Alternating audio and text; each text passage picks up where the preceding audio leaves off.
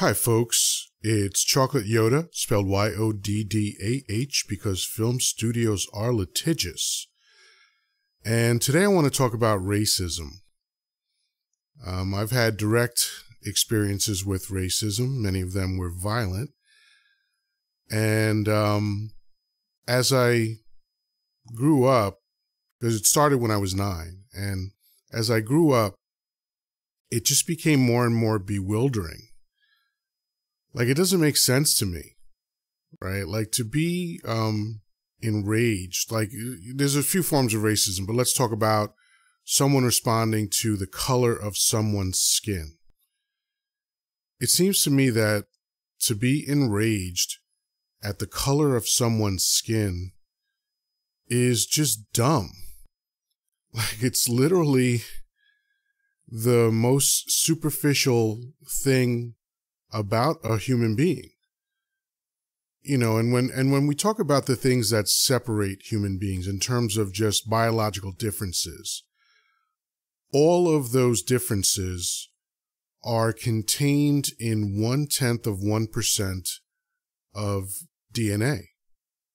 All of the differences, if you think about skin color, hair color, eye shape, bone structure, etc., down the line. Like, there's a lot of things that are these differences that we recognize in different races, quote unquote different races, because really there's only one race.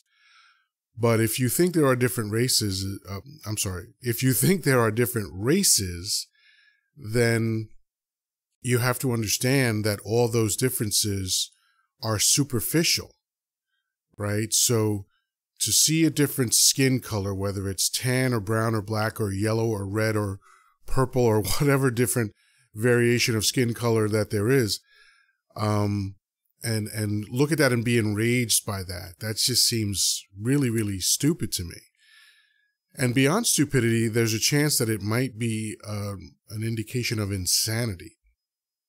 I believe it was the Department of Health back in the 50s. I really need to find this citation, but I'm going off my memory. I believe that the Department of Health in the 50s, maybe 1958, 59, around there, released a paper on racism.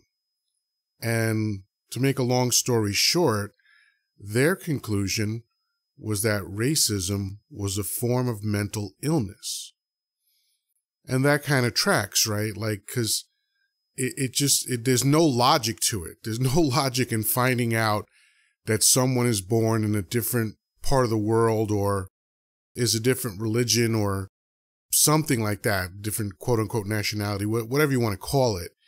And then they just get upset, you know, like, oh, you're Irish. Oh my God, you know, or whatever. Like, it doesn't make any sense.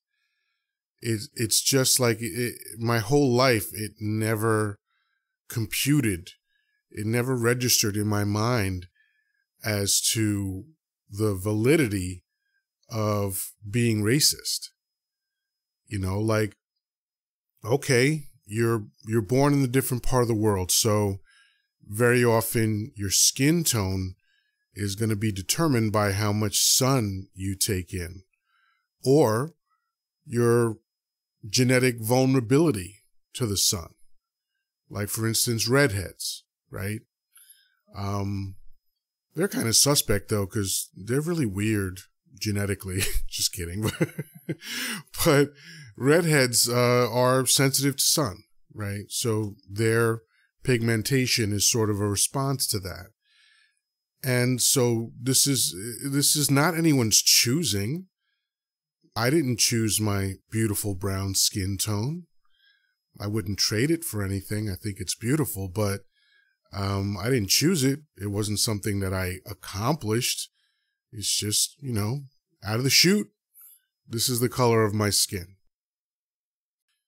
So why is it an issue?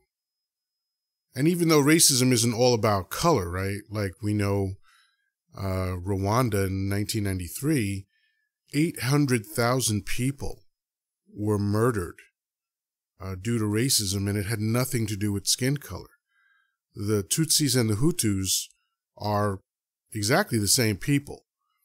but because they assigned different vowel sounds to their group, that became the basis of their rivalry. Same with the Sunnis and Shias, same people. Their dispute comes from a disagreement in the role of Muhammad in the Quran. Can you imagine? An intellectual debate is the reason why people have been literally beheading each other in the streets for 1,400 years.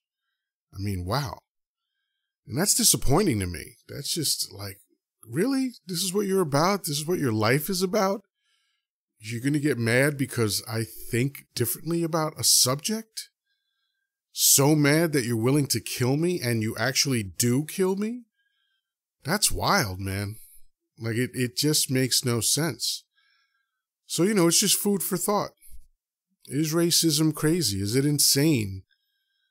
I think it is. I think there's no logic to it, and I think it really does verge on insanity, if not represent like real insanity. So that's just my 2 cents, food for thought. Peace, love, and granola. Talk to you soon.